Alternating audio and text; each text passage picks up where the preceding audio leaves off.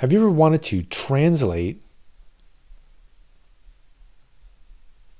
text from a language like Spanish, for example, into English or to the other direction? This happens all the time, and I hear this from people I work with, students. What we're going to do in this example is we're going to use AWS to create a translation tool from scratch. So let's go ahead and get into that environment and get started. So the first thing I'm going to do is I'm going to go to the AWS Management Console, and I'm going to type in Cloud9. Cloud9 is one of my favorite environments for doing software development, and I'm going to create a new environment. Okay, first thing I'm going to do is create a development environment. We'll call this development, and we'll just call this my development environment for AWS. And by default, I can just leave the settings here. Create a new instance for EC2, make a micro instance. If I'm a student, this is a free tier eligible instance, and automatically it'll time out after 30 minutes, which is a great cost savings tool. Okay, we're all set. This will take just a second. Now, while this is spinning up, one of the things that I'm going to do is I'm also going to go over to a GitHub repo, and I'm going to be using that GitHub repo to check back code and use it so that I can develop against both the Cloud9 environment and also save my work in a source code repository. So I'm going to go to GitHub, and I will go to a course that I'm creating called Python, AWS Python Pragmatic Real World. There we go. And I'm going to click on clone or download. Here we go. Copy this. And by this time, this environment should be almost set up. And I'm going to take that repo and I'm going to clone it locally. Now, one of the things I'm going to have to do is set up SSH keys. And this is a pretty straightforward process on Cloud9, and we're going to go ahead and do that first.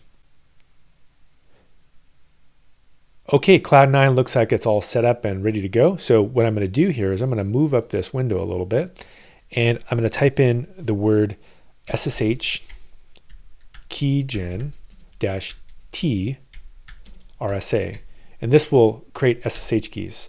And this will allow me to make encrypted connections between GitHub and this local environment. So I'll go ahead and type in cat tilde /.ssh id _ RSA.pub. There you go. So now that I've got this SSH key set up, I'm going to go over to this repo, and under my name, I'm going to select settings. I'm going to go to SSH and GPG settings, make a new key, and we'll call this demo November 26. I'll just paste that in there. Great. Now that I got those keys set up, it'll ask me for authentication. And from here, now that I've got that set up, I can go back to my repo and I can write code back and forth between this repo. So here we go. Again, I'll copy this repo and I will type in git clone. Great, there we go. And it's going to ask me to connect, and I'm going to connect. And now I've got a directory here, and I have a location where I can start writing code. So the first thing I'm going to do to use my very powerful environment is I'm going to cd into that directory, and I'm going to make a directory called source. And inside this source directory, I'll change inside of there. And what I can do is go file, new file. And what we'll do is we'll call this file translate.py. So I'm going to say save as in the source directory, translate.py. Okay. And from here, we're pretty close to being ready to start writing some code, but I'm going to do one other thing, which is I'm going to create a virtual environment. And this allows me to isolate Python to a specific directory.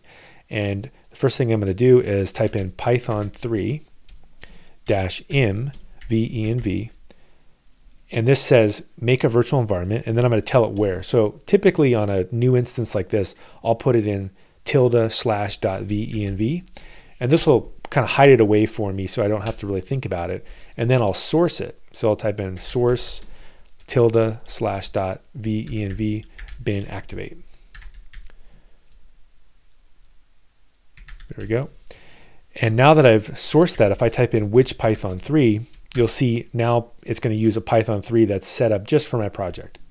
So the next thing that I'm going to do is I'm going to immediately see if I can install a tool that will make my life easier, which is Ipython. So I'll type in pip install Ipython. And this allows me to do an interactive shell. Okay, it says it recommends I upgrade to pip, so let's go ahead and do that. Okay. And from here, if I type in Ipython, I can try out the Bodo library, which is going to do the heavy lifting to talk to the AWS translation service. So it's not installed, not a problem. I can install this, so I can say pip install Bodo 3. Great, that's all set. And now that Bodo 3 is installed, I can again go back here, type in Ipython and test that out. Does that work, Bodo 3? Great, so now that I have access to Bodo 3, I can do some very powerful things. So what I'm going to do first here is I'm going to, at the very top here, type in imports Bodo 3. And next what I'm going to do is I'm going to make an instance to a translation API. So I'll go here, client Bodo 3. And then next, all I need to do is translate some kind of text. And so what I'll need to do is put a text phrase here. So we'll go ahead and put some text in here. And how about we'll translate my name. We'll say my name is we'll say the target language will be English. So I'll put something in Spanish. So hola, mi nombre es Noah. There we go. And next I can go ahead and make an instance of that client object that I created. Type in translate underscore text, and then put in this text variable. There we go. And then the only other thing I need to do is say source language code, and we can say auto. And what this means is that automatically detect what the language is coming from, but then target, convert it over to the language that I'm going to select, which is English. So figure out what language it is. It could be any number of languages. And then when I pass it in here, translate this into English. Great. So here I go. And I can go and run this. And then if I put the results of this into a variable like that, I can actually print out the results. Okay, now that that's done, I'm pretty much ready to go. I can test this code out. So I'm going to stay in this console. And again, because I've installed it into a virtual environment, I can just run this as a script. So I can say Python translate, and it says no module Bodo 3. That's because I didn't select Python 3, which is the Python that's in my virtual environment. And now it works. And so you can see that it spits out this translated text code, and you can see that it comes in this payload right here, translated text. So we can clean it up a little bit by just specifically taking that part out. So we can say, I only want translated text here, and then I'll run it again. And we missed a D, so run it again here, save this, and you can see it's saved when this one goes to an X. There we go, pretty useful. But one of the most useful things that you can do, and this is really helpful because this could get you past some problem you're having, but to make it even more useful, let's go ahead and convert this into a command line tool. So we have something that's pretty cool now. So what we can do to start with here is, why don't I go ahead and check this into my repo.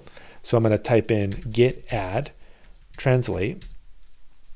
There we go. And then I'm going to say git commit and adding translate example. And from here, I can now put in what my username is. So I'll go ahead and do that. I'll say git config username Noah gift. And then I can also put in my email address. Here we go. And I'll go ahead and put in my email address, which is noah.gift@gmail.com. And then finally, I can amend that commit by resetting the author. There we go. And we'll go ahead and do a Control O I'll write it. Great. I'll exit this. And now that I've got that set up, I can say git push. Okay, it's all set up, it's pushed, and if I check this repo, that code should exist there now. So we've got a source code repo or a directory, and then translates in there, and I got a good translate example. Okay, to make it more useful though, let's convert this into a command line tool, and we'll use a library called click. So I'm going to need to install that. I'm going to type in pip install click. Okay, and now that I've installed click, a couple things that we'll need to do is we'll need to import it at the top here. So I'll type in import click, and I'll also need to just bring this down a little bit. And then really it's pretty straightforward. What you do to write a click function is you type in the word click as a decorator, and then you type in click command. And then the next thing that I'm going to do is I'm going to need to wrap this up into a function. So I'm going to, again, kind of move this down a little bit and maybe shrink this a little bit as well. And we'll put this function, we'll call this action. Okay. And we'll need to accept a phrase. Okay. And up here, actually, this won't be command, this will be option. This will be what I accept. And I'll, in order to accept something, I'll type in a phrase. So I want to translate something over and over again. I want to make this useful. And whoever is using this, I'll give them a prompt that says, put in a phrase in any language to translate. Okay. And then from here, I also can put a help message if I want. We'll go through here and put in a help message that says, if somebody asks for help, this is a tool that translates text. Okay, that looks pretty good. This looks good. I can put a colon here, and now I can tab this in. I don't need that text because it's going to be passed in. And then what I'm going to do next here is I'm going to use a pretty cool command that allows me to do syntax highlighting. So what I'll do is I'll type in click.echo, and I'll say click.style. And what this does is it allows me to echo out a message. We'll call this translate phrase. And I can use this F string syntax. So this just is a template. So I can take the word that's passed in here, which is this phrase. And what I'm doing here in this translate section is I'm going to make the foreground of it red. So I'll make it so that it's kind of obvious that I'm passing in some kind of a message. And then I'm going to get the results of this payload here, right? And then the next thing I'll do is say, we'll call this text, and this is what I printed out earlier, right? And that will be that translated text. And then really we're almost done. The only other thing I need to do, and I'll make this a little bit smaller so it fits on the screen. The only other thing I need to do is I need to echo out what that message, that translated message is. So I'm going to do the same thing. I'm going to say click echo, and I'll say click.style, and put in an F string here, put in result, or I'm sorry, text, and then in this case we'll put in the highlighting here. So I'll go through here and I'll say maybe background is equal to blue, and then the foreground is equal to white. There you go. And that looks pretty good. And now to run it, you do this thing in Python, which is a, let's see, we got a little problem here. It says use text before assignment. That is correct. So this needs to be phrase. So we can see the syntax highlighting here is actually pretty good. Okay, and then I just need to put this fancy phrase here, which is a Python convention that allows me to run this as a command line tool. So it's if under name under equal. And there's really not a lot to know here. This is just something you do when you write command line tools. Okay, perfect. And now I just need to call the name of that function right here. So I'm going to type in the word action, just like that. Okay, now that I've got that set up, let's see, is there a bug here? It says no. So you'll get this sometimes with these fancy libraries, and you can just ignore that error. So, all right, I'm going to type in this case, let's actually call this tool. Let's actually copy this and let's just put it into a new file. So we have two versions. So we can say file, new file, and we'll call this translate CLI. So translate CLI and .py. Okay, and then this other one, so we can paste this in here. So we've got this one saved, and this other one we'll just kind of back it out. We'll just go back and we'll just go through and erase what we had in here earlier. Perfect. And now it looks pretty close to what I had before. There we go. We'll save that. Now that I've got that, I have this command line tool. It's ready to go. I have a separate one. So I'm going to type in again Python 3, and I'll type in translate, but I'll type in the CLI. And if I just don't do anything, it'll actually ask me for a phrase. So I'm going to say, what do I want to translate? So I don't know. Why don't I type in something new, like I like to write software. So I'll say, me gusta escribir software. Okay. And it says, translate phrase, me gusta escribir software. I like writing software. And then if I want to run the help menu, you can see here, I've got a help menu. And I also could just specifically put in a phrase. So I could again here and say, I don't know, me llamo, or mi nombre, here we go, we'll say mi nombre es Noah. Es Noah.